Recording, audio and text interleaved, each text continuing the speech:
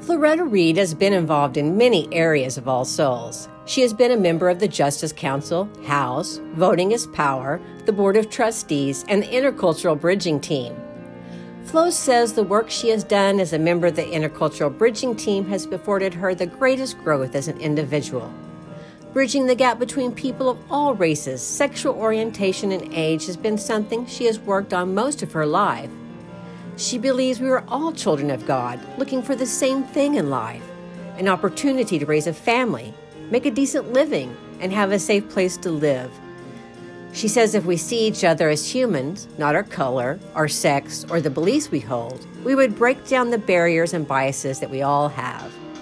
We need to see each other without prejudice and live the covenant that we speak each Sunday, to dwell together in peace, love, and help one another.